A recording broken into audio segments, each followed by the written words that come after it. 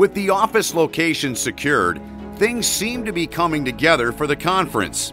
However, unexpected changes were on the horizon. We were in a really good spot when Jim walked out, but we had to figure out where do we go from there. North Dakota with 3 goals. And the Mavericks are on the board. Here the Broncos coming in. The Miami Redhawks. St. Cloud State University. Colorado College is off and running here tonight. Denver National Champions. Who's going to beat these guys? With the start of the inaugural season months away, there was an urgency to fill the top leadership role.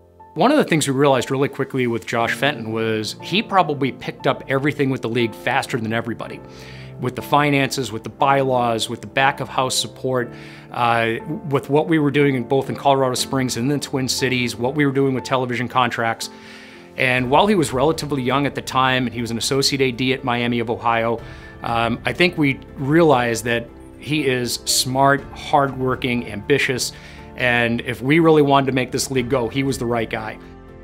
I think it's important to remember that I was a part of the conference formation from kind of day one. And so I was involved in pretty much every administrative meeting that the group of athletic directors had in forming the conference. This is well in advance of Jim being hired. And so I think my knowledge and background of the conference and how it came together and who the member institutions were, and had developed kind of a rapport and relationships with the athletic directors, the coaches, helped me once it got to that point. Ultimately, it proved to be the right decision.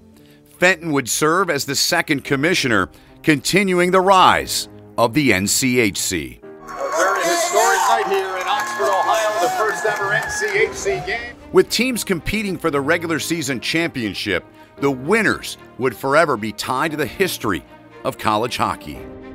Well, it was important for the league to name the championship trophy after Julian Spencer Penrose. It's entirely possible that modern college hockey wouldn't be what it is today without the Penrose family. And, you know, they were so instrumental in the first 10 NCAA championships at Broadmoor World Arena. So doing the introductory event in the Penrose house, understanding the Penrose's involvement in college hockey from the start, it just seemed natural. The first Penrose Cup came down to the final night between St. Cloud State and North Dakota, with the Huskies ultimately prevailing. And given that we weren't one of the initial 6, I think it was a little bit, to be honest, of an exclamation point to say, look, you made the right decision. Here we are, we belong with this group and we can compete, and we showed you that throughout the season. It's so tough to win in our league, and you know, everybody seems to get measured on winning national championships. Like, you know, you haven't done anything until you won a national championship. You know, it's true to some regard, but it's not true to the fact that, like, if you go through the NCHC, 24-game schedules with the rigors and the competition, and you come out on top, you've done a lot of really good things. The madness didn't stop there, as every March the conference heads to the state of hockey to crown its tournament champion. We were looking at the Twin Cities, and for those schools that moved to the NCHC from the WCHA, we'd been used to going to the XL Center for the WCHA Final Five. It was the best championship in college hockey. Massive crowds, incredible energy, and big gates. And so we were hoping we could replicate that with the NCHC. We believed, at least in starting for the league, in helping us build our brand initially, that Target Center was the right spot for us. They committed a lot in terms of getting the building ready for hockey.